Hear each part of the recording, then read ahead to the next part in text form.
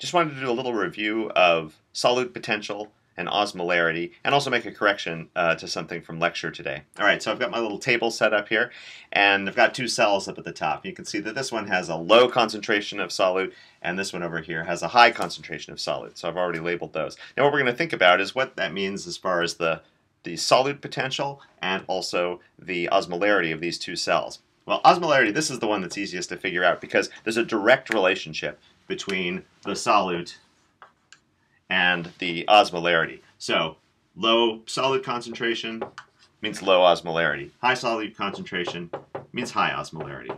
All right. The solute potential, this one here, is a little bit trickier, right? This one has an inverse relationship. So if we have low solute concentration, we have high solute potential.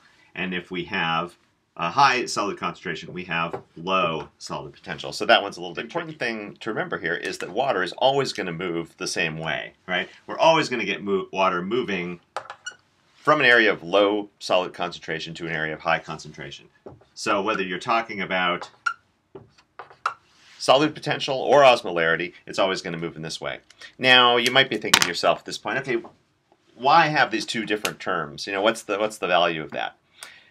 Honestly, part of it has to do with the history of plant biology and animal biology, where plant biologists have tended to use water potential and solute potential to describe these things, and animal biologists have tended to use osmolarity.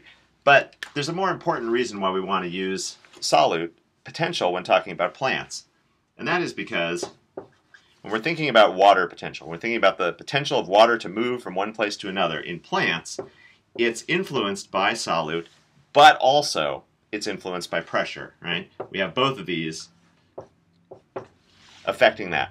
And if we just focused on osmolarity in plants, we would miss that whole component of pressure.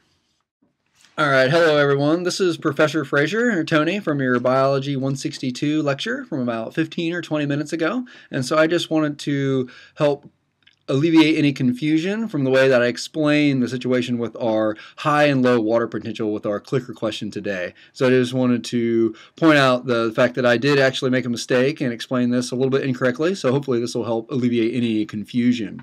And so with this clicker question, it reads, an animal cell with high osmolarity has which of the following in common with dry soil? And our answers are A, with high water potential, B, low water potential, C, high pressure potential, and D, low pressure potential. And so right away, I want you guys to be aware that this is really not to do with pressure at all. So you can just completely take those out of the equation. And so now we need to decide if it's A, with a high water potential or low water potential. And in fact, the proper choice here is B, which was a mistake on my part, so I said it was A in lecture today. And so the way to think about this is that the water is going to move from an area of low solute concentration to an area of high solute concentration. And so the water potential in an area of low solute concentration does have high water potential. So there's high water potential in areas of low solute concentration.